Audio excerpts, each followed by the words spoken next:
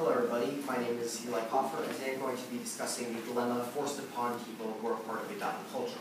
This choice is one of either joining the greater society or preserving their own culture. First off, here is a lesson in apparent unfairness. So, Hebrew and Phoenician are two of the oldest, earliest recorded languages, both discovered as far back as the 10th century BCE. However, Hebrew has over 5 million native speakers today, and no one has spoken Phoenician in over 1,500 years. Logically, there is no reason why this should happen. There are similar languages that have similar bases at one point. So why is there? So really, there isn't any reason. There isn't any reason why these two shouldn't follow a similar path. However, as you will soon see, very often unperceived fairness is nothing but the work of unforeseen independent factors. Okay, so I'm going to be throwing these words around a lot, so I think it'll be better to explain what they mean. So integration is basically you can become a part of society without losing anything that makes you individual. Assimilation is joining a society to the point where you are unrecognizable from the rest of society. So these two essentially is becoming a member of society and becoming a part of society, as opposed to isolation, which is just the exact opposite end of the spectrum. It's just avoiding society at all costs and just trying to just remain separate from the rest of the world. Okay, so now you essentially have two main choices. It's either join society or remain isolated. However, joining society is not a bad option, and remaining isolated is not an option. All right, let me explain. So it's my belief that longevity and sustainability of livelihood should precede the unnatural preservation of a dying culture. So, first of all, why is isolation unsustainable? So, basically, when you think of societal isolation, you're generally thinking of people living off the land. However, we don't have enough land for that, and we're running out very quickly.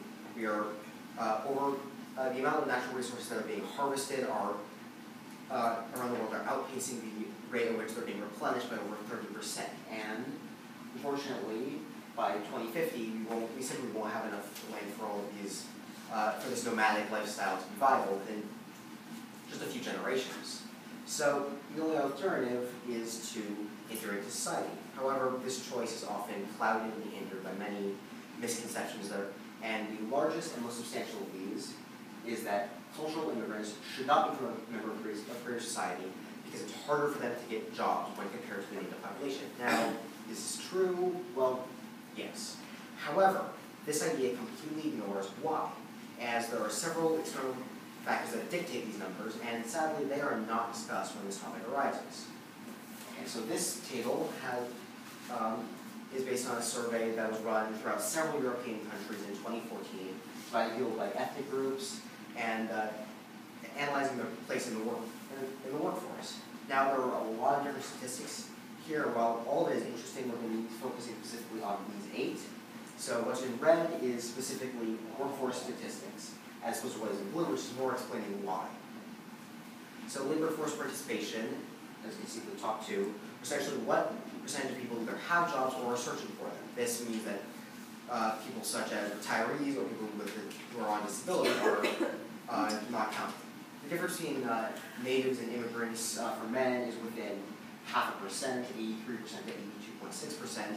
However, the difference among women is far more substantial. It's 71% of women working, as opposed to only 53.4% of ethnic immigrants.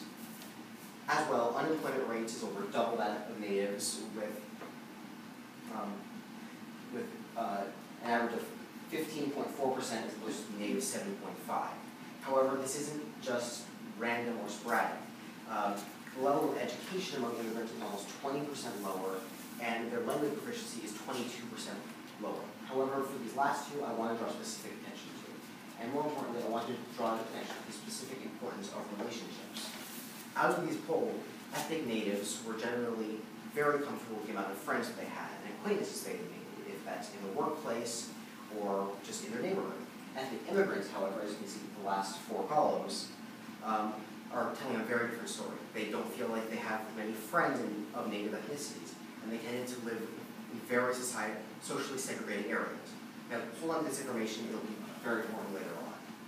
Okay, so another claim that is just, this one's very false, is just that by being part of society which practices a different religion than you, you are somehow unable to practice your own religion. This is false in the vast majority of cases, and this is false in the vast majority of cases. For the most part, people will never be forced to adapt to a new religion because of the country they live in, not in today's day and age.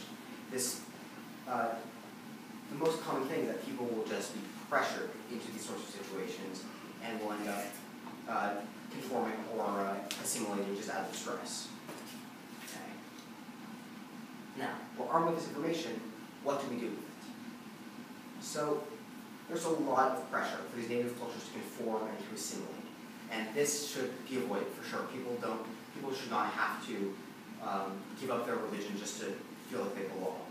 There has to be more of a push in the world for religious inclusion. This might include allowing certain practices or holidays, like allowing people to take time off of work for religion, but no matter what, this should be a major focus. However, I don't feel comfortable just saying, oh, it's fine, the government will handle it, we'll just sit back and let it happen. We all have a part to play as well. Now, do you remember when I was talking about the importance of relationships? This is where all of us come in. It's up to us to make these relationships and form healthy connections that allow people to feel like they belong without being forced to arbitrarily change what may be an important part of their identity. Without stability, preservation cannot come, and reconstruction will never arrive. Remember, your choices in the present do not shape the future. They are the future. Thank you.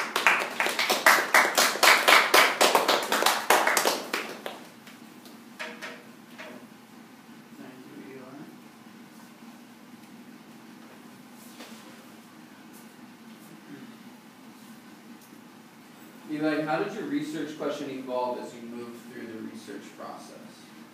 At first, my research question simply was a bit more broad. It had to do a lot more with language and a lot less with culture. It was about the limitations of only speaking a single language that is not like the commonly spoken language, and then it began to shift to culture because I felt that had more depth to it and could be analyzed in more detail. And what additional questions emerged from your research? Well, I mean, something that I found was just what's being done to help this. Like in Vanishing Voices, they talk about how like some people are already teaching their children in more common languages, which I think is a step in the right direction. I found in some parts of the world there are like schools that are working to have more languages, like a more broad language curriculum. So I began to sort of just question, like, all right, well, what's being done? How much has this solution already been put into